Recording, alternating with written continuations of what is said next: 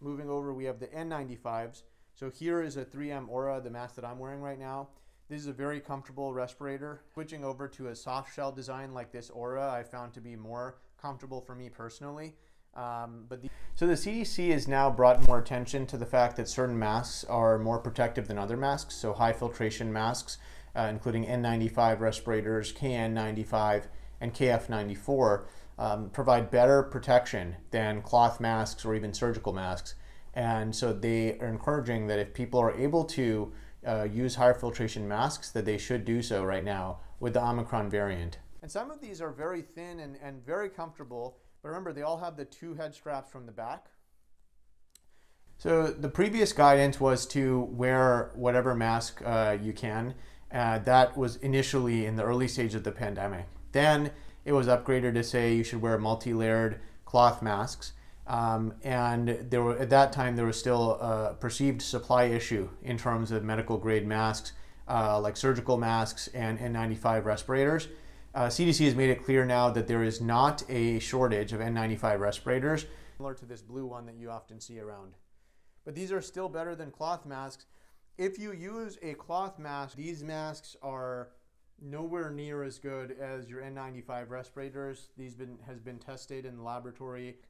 You know, cloth masks may look and feel good, but we're here for protection, and these masks provide much better protection, the N95s. Yeah. So the CDC recommends that you should upgrade your masks, especially in areas that have a higher risk of spread, so indoor crowded places particularly. And this is especially important for people who are at higher risk of disease from COVID-19, so people that have other medical conditions, people that are of older age, people that are on who are immunocompromised. And then you've got your filtration layer here. So this is electrostatically charged melt-blown polypropylene. As you can see, there's many layers here, right? So unlike your cloth masks, and you want to make sure that when you put it on, you have the two head straps from the back. So one of the head straps goes around the top of the head near the crown.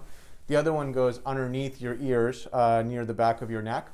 And you want to make sure it feels nice and snug. Then what you do is you want to press in around the nose here so that you tighten it. Most of these have a moldable band near the nose. And then that is not ideal because you can still expose people around you.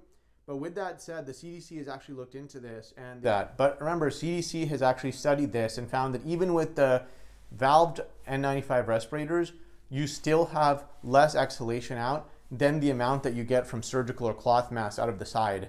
I would still say that if you can opt for a non-valved N95, that'll be preferable. Sorry, it's very lightweight, as you can see, but it fits nice and well, and you're really breathing through the mask when you have it on.